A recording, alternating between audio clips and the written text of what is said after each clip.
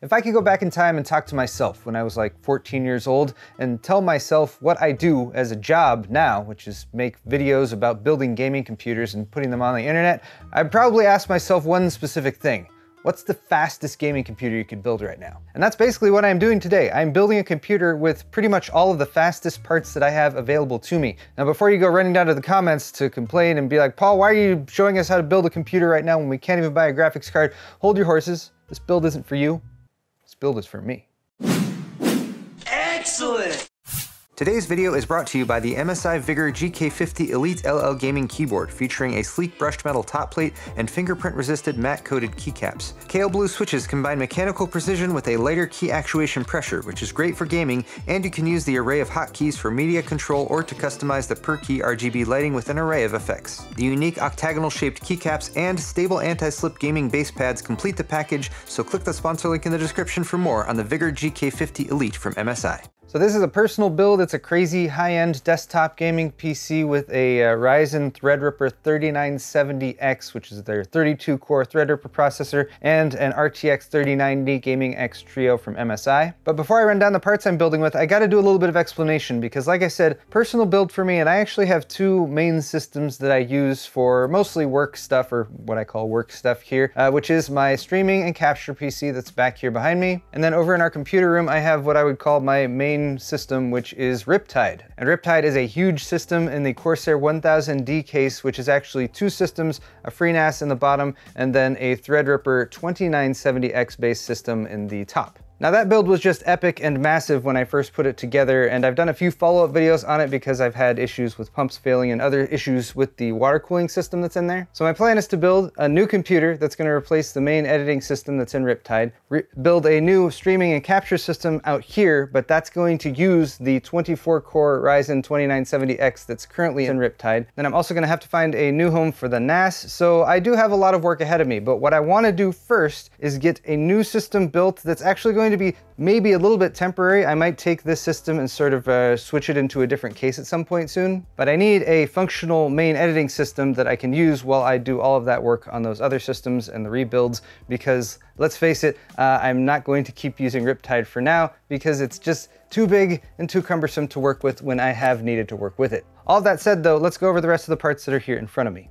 So like I said, as epic as this build is going to be, there are some parts that are kind of more permanent and some parts that I'm using for now. And the parts I'm mainly using for now are going to be the Corsair IQ5000X RGB case. This is from Corsair's new case lineup, and I've actually built an IQ4000 case, which is a really nice one. The 5000X has some cool new features, so I'll show you a few of them. But this is absolutely a case that I grabbed because I had it here and available and there was nothing else in it. And since I need a case to put the parts in, it seemed to sort of fit the bill since it's a larger one. Likewise for the cooling, since you do need some pretty decent cooling for a 32-core processor like the 3970X that is already installed. I had initially set this up to be a contestant in the RipGN series, but I ran into some issues, so I went with an Intel solution instead. But since the system is replacing Riptide and it's supposed to be like a system that I work on and I want it to be very stable, I wasn't really intending to do a liquid cooler. That said, I am going to start off with a liquid cooler in the H115i Elite Capellix from Corsair, which comes with the mounting for a Threadripper processor, and it should do a perfectly adequate job. And I am planning to mount the radiator up on the top of the case to hopefully prevent any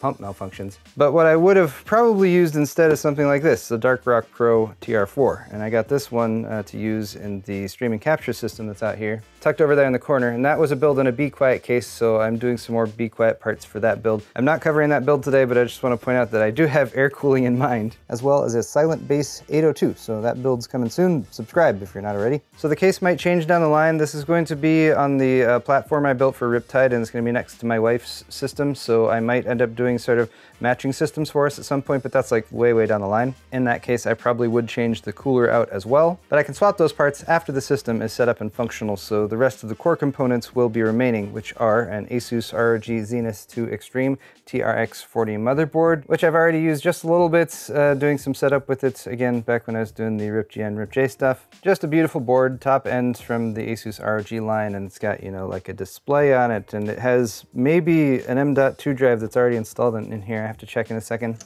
but I do intend to drop a lot of storage in here. I've got a Corsair MP600, which is a PCIe Gen 4. That's a 2 terabyte model on there, which is already installed on the DIMM.2 riser that comes with this motherboard. And I might remove the heatsink from this and use the one that came with this, or I might leave it as is, I'm not sure. I'm going to drop this Lexar 1 terabyte NM610 NVMe SSD in as well. This one's not quite as fast, but I want to have main operating system and apps storage, and then I want to have extra drives that are potentially going to be scratch disks. Then I want some longer term, reliable, and redundant storage. So I got a WD 10 terabyte WD100 EFAX drive here, and there's actually a newer version of this that's the 101, and I ordered a second one so I can put them in RAID 1. And again, that's just so I have a big 10 terabyte redundant RAID array that I can at least be a little bit more confident if I'm dropping stuff onto that's important. And I'll probably keep some of the data backed up over the network as well. For our graphics card, I'm going with the RTX 3090 because it's the best graphics card I currently have, and I'm sure I sound horribly spoiled saying this, but this is my only RTX 3090. And yes, this is also one of the two that I used, again, in the RIP-J, RIP-GN series. It has been reassembled with the air cooler back on it, and it's back up and running. And then for the power supply, I wanted to use the power supply that's already in Riptide and just keep using it because it's a Corsair AX1600i. But since Riptide hasn't been disassembled yet, I'm going to use my backup Corsair AX1600i, and then when I disassemble Riptide, that one will become my backup, and this one will continue to be used. Because I do try to consider power usage, and so if you've got an 80 plus titanium power supply available to you, you should use it, because it's going to be more efficient. Now you might have noticed I'm missing memory, and I have a 128 gig kit that's installed in Riptide, or was installed in Riptide. Half of that is installed in Riptide, and the other half I can install and use today, but I need to figure out where it is. I think I know though. Aha, the living room gaming PC. Well, there's two of them. Aha. Here's Riptide. My wife's working though, so I have to be quiet. Aha. So there's my memory. Two of the sticks were in the living room gaming PC because the living room gaming PC was originally a CES editing PC, but it was a mini ITX PC, and I needed 16 gig DIMMs, and these were the only ones I had at the time. The other two have just been sitting on my desk for way too long, so I'll try to dust these off first. Like I said, this is a 128 gig kit originally, so 64 of these gigs via 4 sticks is going to go in, and it's DDR4 3200 CAS latency 16 memory. I also pulled this out, which is the Corsair N400, which is a PCIe NVMe SSD. I think this is just going to be my cache drive. It's not like the most terribly fastest compared to some of the newer like Gen 4 stuff that's out, but it is also quite dusty, so I'll need to dust that off. And I find that having like an add-on PCIe drive like this in one of these lower slots, it really helps kind of fill the build out and make it look like there's not just empty space there. Speaking of, I also removed this just to confirm that I have not installed any M.2 drives below that, so that means I have more expansion space. I think for now I can keep both of these mounted to the DIMM.2 because that's just a riser card that fits right in here. And I use these first just because they're easiest to access, and they do get a little bit more airflow than the ones that are tucked under here, although this is a big old heatsink for those. But more M.2 slots if I want to add more SSD storage in the future when I do the next phase of this build. And that pretty much rounds out all of the parts I'm working with today, so I'm going to start assembling this beast.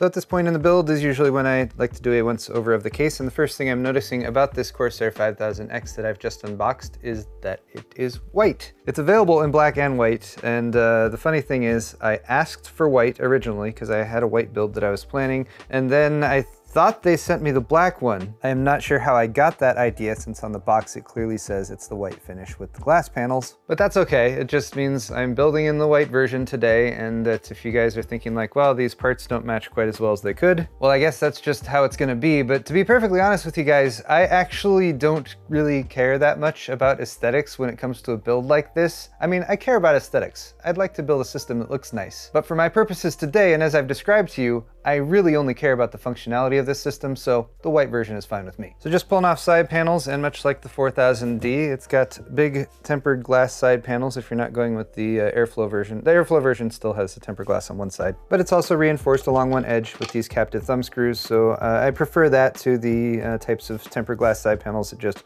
bolt straight through the glass. Also reinforced on the other side, where you can see some of these tabs that fit in on the side right here. Opposite side panel also has a big tempered glass piece, but it's just right in front of the door that swings open. And then there's also a dust filter there because you can use this area over here for ventilation. The panels just sort of pop off from the side like that, swing off, and then you can remove them. Then we have a fair amount of tape and stuff in here that's just holding stuff in place for shipping. So we'll peel that off.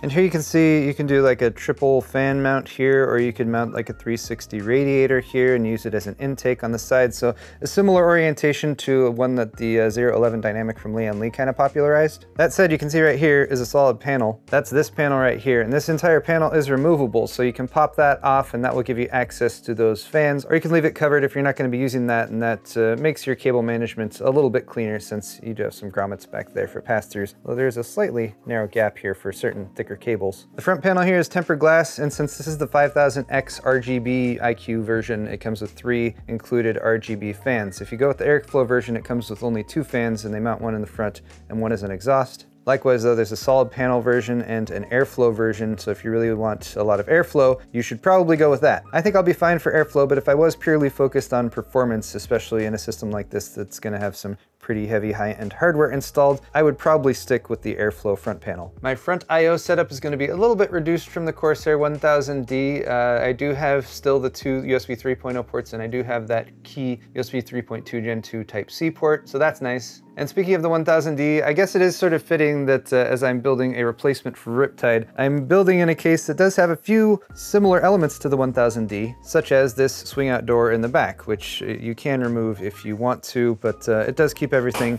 fairly clean back there. And you do still have a pretty decent gap here for cable management and stuff. There's also a bunch of accessories kind of wedged down here in the bottom. But I think I am going to have to reconfigure this because I have the 1600 watt power supply, which is pretty long. And right now they have the 2 drive cage mounted right here. That's another shortcoming of this case for this type of build, is I've only got 2 spots for 3.5-inch hard drives. So I think I can shift this forward a little bit. That should hopefully give me more room for the power supply back here. And this extra piece in the accessories, I'm pretty sure is a replacement for this piece right here. So I'll be taking a look at that and figuring out exactly how I need to orient this to fit my 3.5-inch drives. Fortunately though, as far as cooling goes, I'm just going to stick with the triple intake fan setup right here. I probably won't need this side intake for now, so I can leave this panel on, and then my AIO radiator, the 280mm one, is going to go in the top up there. It's going to leave me with 1 fan mount here that I should set up a fan for exhaust with, but if I want it to be RGB and match these and be white, I'm not sure if I have a fan that matches up with that criteria. I'll find out soon. Anyway, that's enough overview for the case. Let's start installing hardware.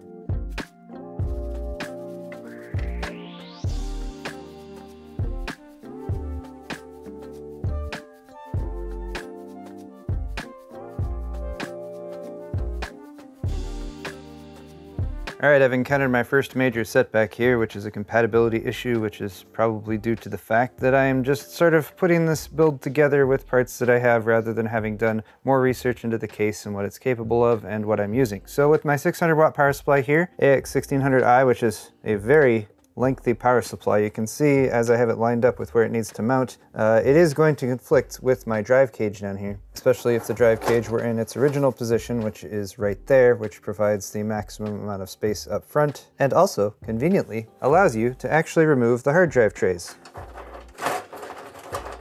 Look how it can just slide out just like that. Now, if I want to shift this, there's just a couple thumb screws over here and there's catches in the bottom. So you have two other positions. One you can move right there, or one you can move right there.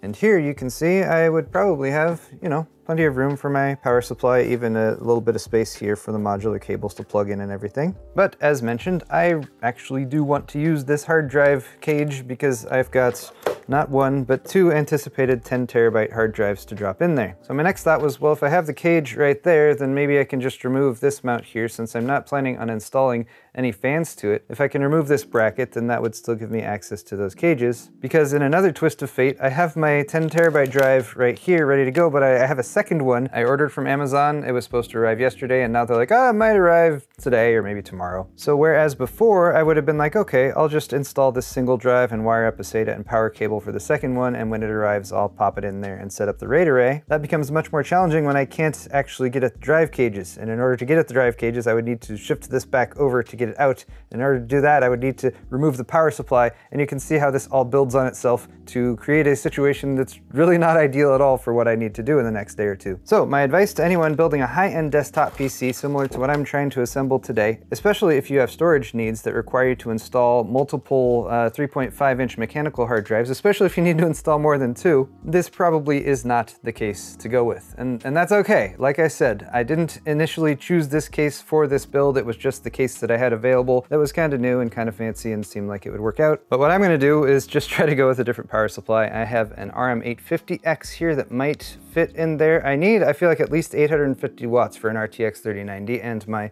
3970X setup. So let's give this one a shot and see if it fits. Yeah, it does look like the 850X will fit with the cage in the position it needs to be. There's a little bit of space here. I'm gonna have to plug in all of my modular cables first and make sure I have them all connected, the ones that I need to, because it's gonna be really hard to get to that afterwards, but I think it should be okay.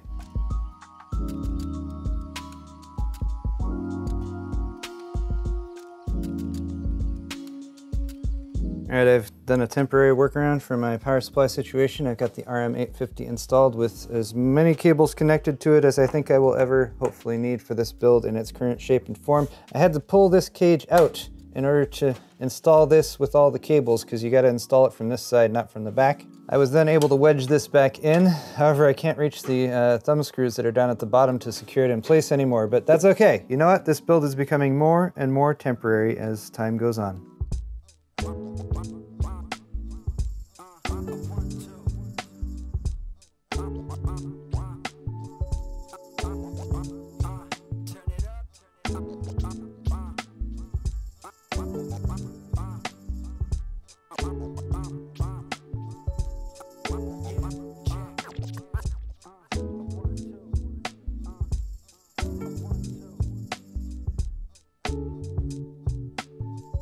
So I'm not sure if you guys can tell, but I've basically tossed aesthetics and cable management out the window for this build. Hooray! Which honestly isn't going to affect the performance at all. And I'm kind of reveling in just leaving a bunch of these cables out and connected. I removed that cable cover panel because it was in the way. Specifically this big old piece of heat shrink that's over the main 24-pin connector for the Corsair 850X. If you try to push it through the grommet right there, it will strip the grommet because it's too fat and you can't really angle it back there anyway. So I decided, you know what, I'm just going to remove that panel. I'm just going to route all of my cables through the nice open area that's been now made available by that. And at this point I have a lot of the stuff wired up, front panel connectors down here, like a USB for the Corsair IQ hub that's back there. Lots of power along this side, 24-pin, dual 8 pins for CPU. There's a supplemental 6-pin PCI Express graphics connector that you plug in there just for extra juice over for the processor. Other than that, my Type-C, the right angle USB 3.0 connector there, and I plugged in some SATA cables. I stuck a 2 terabyte Crucial just SATA SSD back here because that PCIe SSD that I pulled out of Riptide was actually pretty functional. I pulled it out and Riptide stopped working, so I wanted an extra SSD in here, so I've added that one. And then I've got some pre-routed SATA data cables and SATA power cables over here for my hard drives, which I will hopefully still be able to wedge in right there once the other one finally arrives from Amazon. In other news, there was a reason why this hard drive was on sale for Black Friday. It is the EFAX version. The other 10 terabyte drive that's on the way is the EF RX version, I believe. This one uses a type of magnetic recording for the data that is not actually the best for use in a NAS environment. And in particular, if you need to rebuild an array, it's really not good. So in case any of you spotted that and was like, hey Paul, you have the not good version of this drive, don't worry, I am aware, and these will just be in RAID 1, so I think it'll be all right. I now just need to get the CPU cooler installed, and then lastly would be the graphics card. And fortunately, the IQ hub that's in here for the RGB, not that I'm too concerned about RGB or aesthetics, but it does have these plugs for the RGB lights on the Corsair fans, and since there's 3 at the front, 3 are already plugged in, I'll have 2 more for the 2 fans on the Corsair IQ. I was just talking about connecting up the RGBs for the fans on the AIO radiator, as well as the RGB that's on this little display right here from the Corsair Elite Capellix unit. And I thought to myself, I'm gonna have the right amount of plugs, 3 for the front fans, 2 for the top fans, and 1 more to let me plug this guy in and get it up and running. Turns out Corsair designed these units with 2 cables coming off of the pump block unit. One is just this, which reports RPMs, so you can plug it into a header on your motherboard and you can have your motherboard check the RPMs, which is a great way to determine if the pump ever fails, by the way. And then there's this plug. It's proprietary, so it needs to plug into something very specific. The thing I had in the box was this. This is one of Corsair's little RGB hubs. It's just got some SATA power, a USB connector, and then 6 connections to plug in your RGB stuff. This is actually what's pre-installed in the 5000X case. It just doesn't have the housing on it like this one does. However, and this is completely my fault, this is not what should have been put back in the box with this all-in-one liquid cooler. Right there is the piece of hardware that was included with this AIO originally, which I can't find anywhere. It's called a Commander Core. The stupid thing is I even have like this. This is a Commander Pro. This is like extra Corsair IQ hardware. And I have more of these lying around. I was like, all right, if I need to take a Commander Pro out and use that instead, I will do that. However, guess what also doesn't have a plug for this proprietary connector, the Commander Pro. Guess what this connector does? It provides RGB connectivity, and it also controls the power for the pump. So unless you have that extra piece of hardware that this plugs into specifically, suddenly your AIO is useless.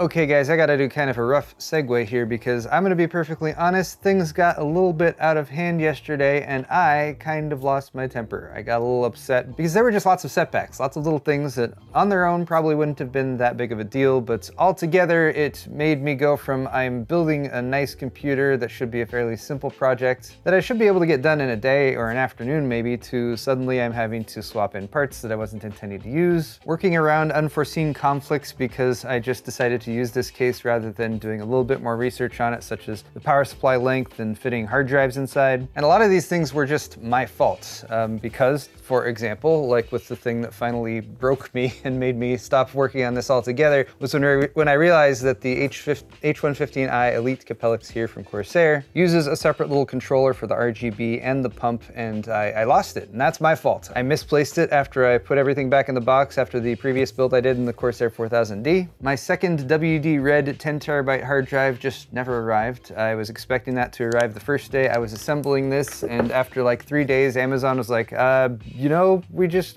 lost it. You get a refund now. So I've decided to throw some money at the problem. I have placed an order with Newegg for 2 WD Red Pro 10 terabyte drives, which are the 7200 RPM ones, which are faster as well. So I will be able to install those since I left enough space for access down in the basement area. That's one thing. And then second, after I found that the H115 Elite Capellix wasn't going to work, I started scouring my garage for something that would, and I need Threadripper TRX 40 compatibility, which isn't something that is compatible with lots of different coolers. So amongst all of my all-in-one liquid coolers and some of the air coolers I have around, I wasn't able to find something that I was like, you know what, that's a perfect fit and I can drop it in and start using it. I could probably still do an AIO because I do have the bracket that fits on there for the round Asetek type coolers, and I do have some of those, but again, for the sake of simplicity, and because again, this is supposed to be a somewhat temporary build, there's a decent chance I'm gonna pull the hardware out and reconfigure it in a more appropriate case. I decided to go with what I have, and for that, I'm just gonna go with the Dark Rock Pro TR4 edition, which I showed you guys earlier in this video, and it's supposed to go in the build I'm doing in the Silent Base 802, which is going to be the stream and capture system back here. But because I want to solve these problems and get this system put together, I'm just gonna install this one today. I ordered another one from Newegg along with those 2 WD 10 terabyte hard drives. The hard drives aren't getting here till next week, so I'll install those at a later date. This I'm gonna install install right now, and then all I have to do is install the graphics card, and then I should be able to like install Windows and get this system running so I can decommission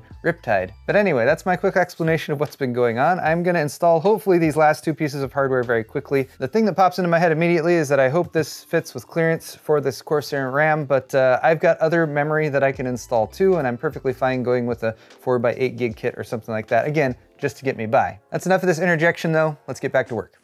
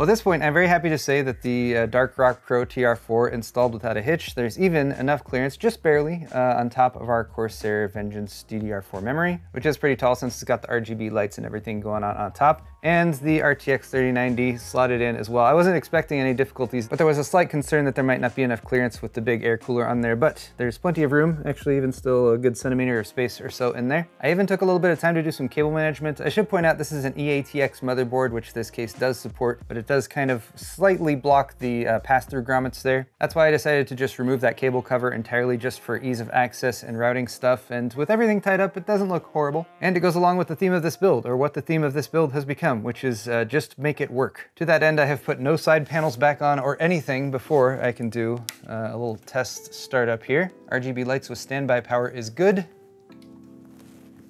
And powering it on, looks like we have our fans in the front spinning, even the RGB connectivity, since I did still connect that up to the hub that comes with the case. And since the Zenith 2 Extreme motherboard has this really nice display panel right here, we can immediately see stuff like, oh, the CPU temperature is only about 32, 34 degrees, so that's pretty good. We have even booted into Windows, because apparently one of those SSDs I installed had Windows installed on it, which I totally forgot. I'm gonna do a clean install in a minute. But here's our configuration for now. We have 3 intake fans providing us with some positive pressure. I didn't install any fans in the top or the back. And you know what? I'm okay with that. I think it's gonna get enough airflow as is, and like I said, temporary build will be expanded on and improved in the future. And maybe that's something you guys can leave me some comments down in the comment section about, things I can add on to this system, since it is supposed to be a pretty beastly editing rig. And although I'm happy that everything is fitting inside this case, especially again with the very tall air cooler here, which does have enough clearance, I do think that once I do some of the other transitional things, such as getting the streaming capture system swapped over, I would like to transfer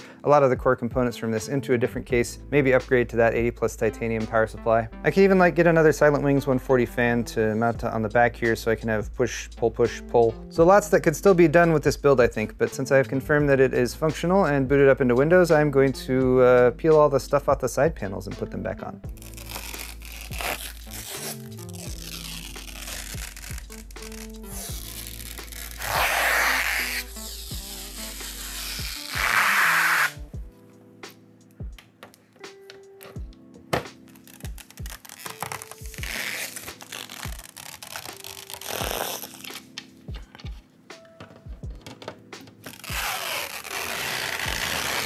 So there you have it, guys, the finished product, the finished build, or I would say the first incarnation of this current build, because as I've said multiple times, this is sort of a phase 1. It's getting it up and running so that I can do some other transitionary stuff. The next step is going to be getting all the software set up on this and making sure it's fully functional, then decommissioning Riptide and pulling the system out of there, finding a suitable home for the NAS that's in the bottom of Riptide, and then I can go ahead with the rebuild of the streaming capture system using the internal parts from Riptide. And then lastly, I'll probably come back to this system to to update it and upgrade it and change some stuff out. And that'll be largely based on my needs as well as your feedback. So if you guys have any suggestions for that, leave it in the comment section down below, whether it's hardware suggestions for this, ways that I could add more storage. If there's a case you guys think would be more suitable for a high-end desktop build that needs a little bit more access to storage and possible 3.5-inch drive storage. Aside from that, apart from the maybe small aesthetic details here and there, like, you know, my GPU is sagging a little bit, my cable management is okay, but it's not the best. I have gratuitous RGB that's not even really that necessary. I didn't even bother to put the